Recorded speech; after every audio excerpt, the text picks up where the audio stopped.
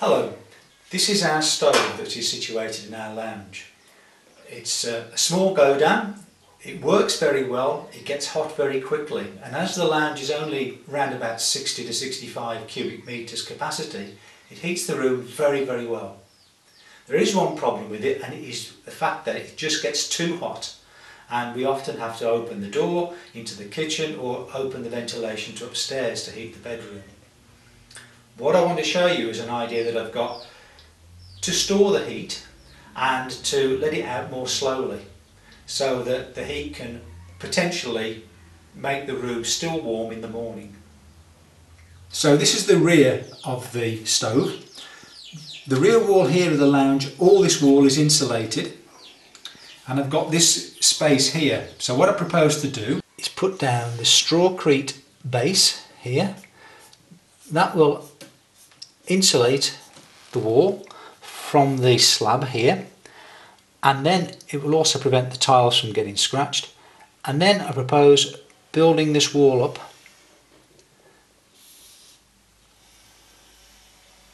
like that, and that will be stone bonded together with a lime mortar.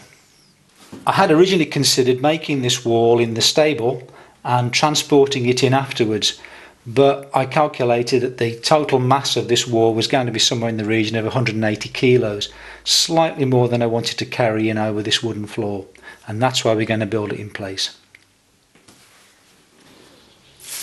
I want to chop this straw to make an insulated pad for underneath the wall, and I'm going to use my fruit crate chopper, which I made about 2 years ago, and there is a film for that.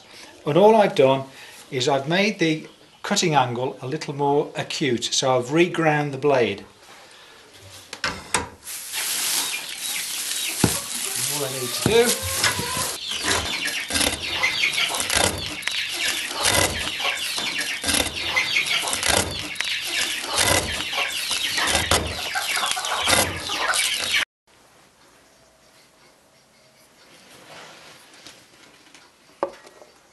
firstly, I line the mould with some recuperated polythene sheet.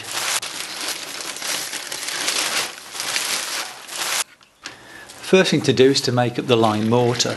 Now I've made a lot of this in the past for doing the insulation in the house, and we use a cement mixer, but it's just the same doing it by hand. Being very careful, wear eye protection and rubber gloves, because this is still a caustic substance, not as aggressive as aerated lime but still quite nasty, but this is hydraulic lime. What I'm trying to do is to add water into the lime powder, mix it in until I get something like a smooth, lump-free batter. When I've got that and I was happy with it, I then add the chopped straw, little by little, and stirring at every stage, just mixing it in until the whole of this straw is coated with the lime. Eventually you get to a point where there's no liquid left and all of the straw is covered with the lime. Now I've also found what's useful with this is as it coats the straw softens, so it becomes a lot more usable, user-friendly. It's not as stiff. And you actually find it will go into a mould much more easily than when you originally put it in. Remember that we're using natural materials here, so depending on what the type of straw you're using and also what the weather conditions are like, you're going to find each time it's going to be different. So once I'm happy with the consistency of the mix, I can then spoon it into the mould. Now just put it into the corners.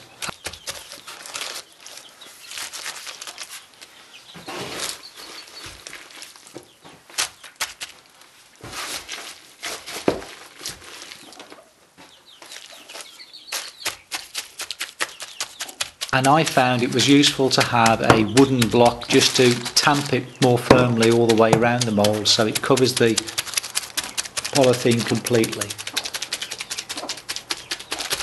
Although some of this film is speeded up, it only took about 10 minutes to do the whole job, so it is quite quick anyway.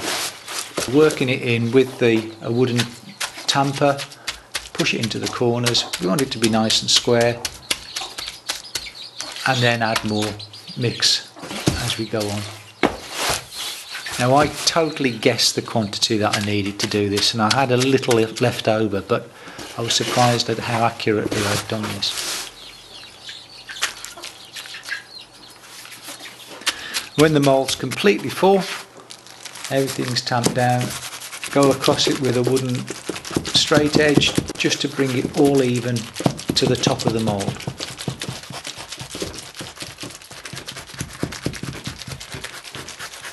And then to make it nice and tidy, I went round the edges with a pointing trowel. And the little that was left over, I put it into the bottom of a water bottle. And I'll let that dry in the same conditions as before, as with the big piece, and we'll have a good idea when the whole thickness of the strawcrete is hardened fully. For more information on this project and others, visit the Green Lever blog.